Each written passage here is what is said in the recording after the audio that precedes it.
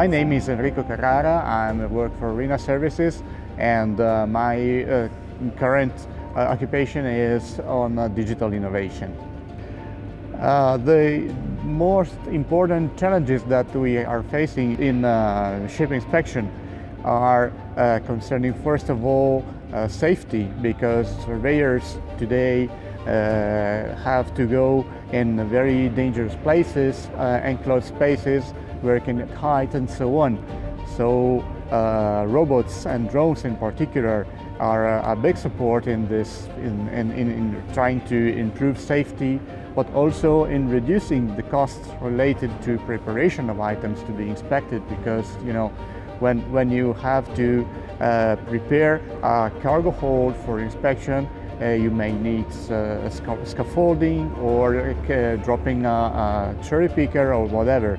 With a drone, all this can be avoided and the safety can be highly improved. My name's Alf Pearson. I'm the Technical Performance Manager for North Europe.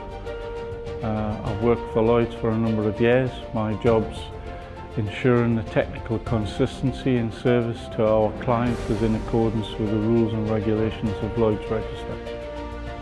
Well, there's lots of challenges, and I can't advise you on all the difficulties our staff have, but they have certain difficulties in getting surveys done in a timely manner, being able to get to the spaces and the cargo holds and the cargo tanks that they need to inspect, and doing it in the operational window given by the owner.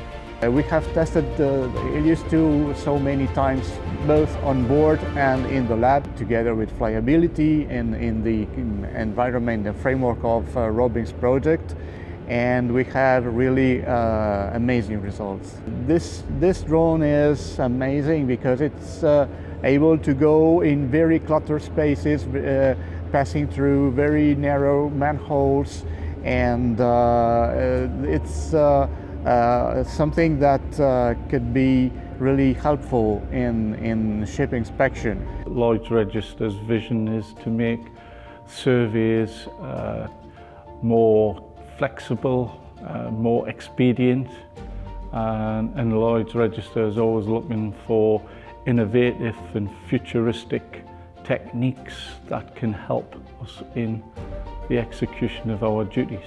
Well, I think the reproductive elements of the pictures that were produced by the drones was interesting and can enhance our understanding of structures, and also expedite places that we find difficult to get to, i.e. the under of tween decks of bulk carriers, looking at bulk carrier frames, which is always requiring us to use a hydraulically articulated vehicle to get to these points. So a drone can do that in a more quicker and easier manner than what we can using articulated vehicles.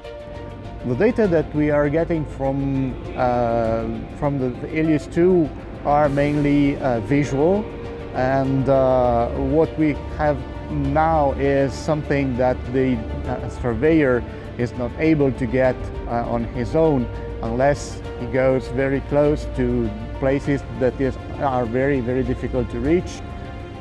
The ideal robotic solution for the future is something that puts technology at the service of the human, supports the human being and being more safe, more concentrated and focused on important things that humans can do better than robots, but there are so many things that robots can do better than humans.